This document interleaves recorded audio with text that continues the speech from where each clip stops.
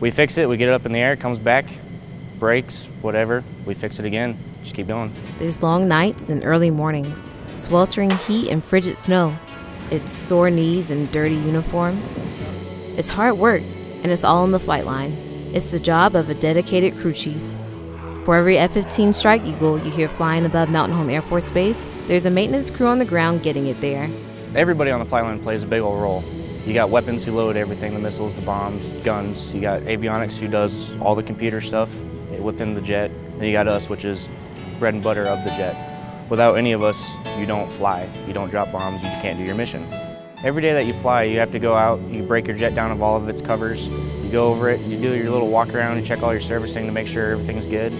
You do your launch, flies, comes back, you recover it, and then you do either a quick turn, through flight, or BPO.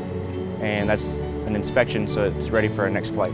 From an airman straight out the pipeline to the most experienced crew chief, it takes training and teamwork to keep the flight line running day to day. Newer guys come in, they come here and it's all OJT. Then you also have your CDCs. You get out to the line, lost, you don't know what you're really doing because everything moves at a fast pace. Somebody will take you under your wing and they'll teach you.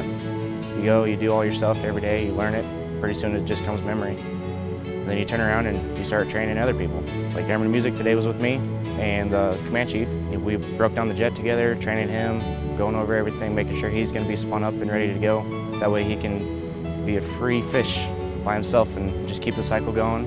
For the 366 Fighter Wing Command Chief, this is where the rubber meets the road. So I'm out with the 391st Aircraft Maintenance Unit today, specifically Senior Airman Reynolds and Airman Music. We're out today to launch Colonel O'Donnell, and it gives me a good opportunity to spend some time with two fantastic Americans. It amazes me day to day to see what these young kids do. We got 19, 20-year-olds working on these multi-million-dollar aircraft, and they're the best we got. Though it's a great deal of responsibility, Senior Airman Reynolds finds being a crew chief worthwhile.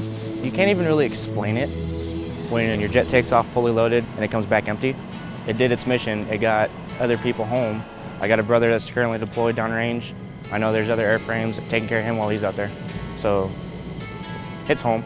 For every turn of a wrench, every tight dark space, every 12-hour shift, there's a sortie being flown and a mission being accomplished. I'm here to work, that's about it.